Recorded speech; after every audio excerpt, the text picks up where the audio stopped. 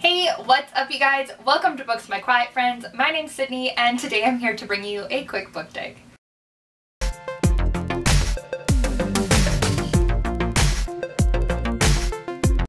The book tag I'm going to be doing for you guys today is the non-disclaimer book tag. It's from Catalyst Reads. Michael created it, or at least the one I'm doing. Pretty sure that's where it came from anyways, but here are the questions. Question number 1. Which trope or tropes in books annoys you the most? Probably where the girl doesn't realize how her world could be changed or altered until a boy or a love interest comes in and totally shatters their way of thinking. Like, I understand it to an extent, but also it's ridiculous. Like, just the overly dependence on men or love interest drives me freaking crazy. Question number 2 is, what writer or writers do you think are overhyped? And this is not gonna win me many points, but Marissa Meyer, I think that her books are good. Like, I enjoy them. They're really interesting.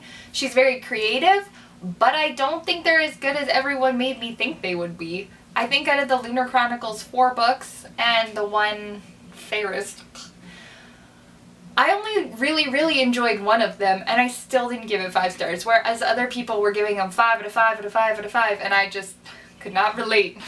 Question number 3 is, what is your least favorite reads or reads since joining BookTube? I got a few. Into the Deep Blue, I think it's what it's called, by Jennifer Donnelly. Everyone who's watched this channel for a while knows how disappointed I was by this mermaid book that was not at all what I thought it was going to be. Fairest by Marissa Meyer, it annoyed me to no end. And probably When It Happens by Suzanne Colasanti? I don't know, I read it recently and it was so annoying and frustrating, and it was definitely an old contemporary that just reminded me why I didn't like contemporary for a long time. Question number 4 is a terrible ending that ruined an otherwise great book. I don't even know if I have an answer for this. Most of the time, if I don't like a book, I don't like it from the beginning, or I'm like, it just never grows on me. So I don't think there was ever a point where the ending was like, what the fuck? Maybe Gone Girl. But I read that for book club and we all kind of had the same opinion. Maybe Gone Girl. Question number 5 is, which fictional characters do you wish were not killed off? And I'm just gonna hold this up. This. Also in the first one, but this overall killed me a little bit. Question number 6 are, what are some of your bookish pet peeves? When people read books out of order, why would you do it? It's rude. You're not even taking the author's full work into consideration.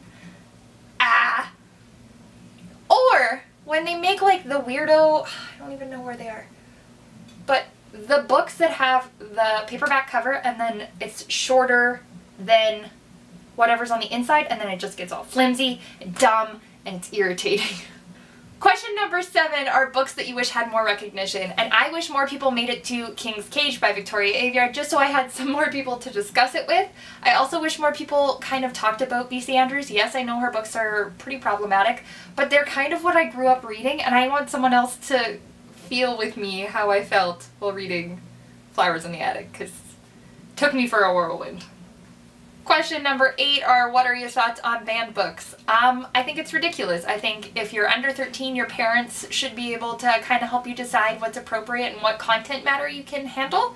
But then after that, I think you should be able to read what you feel is right, because you have the power to choose which stories you listen to, whether that be movies, music, literature. And also, I recently read The Hate U Give and learned that they're trying to not put that in schools in the US, and that's freaking ridiculous. It is one of the most important books I have read this year.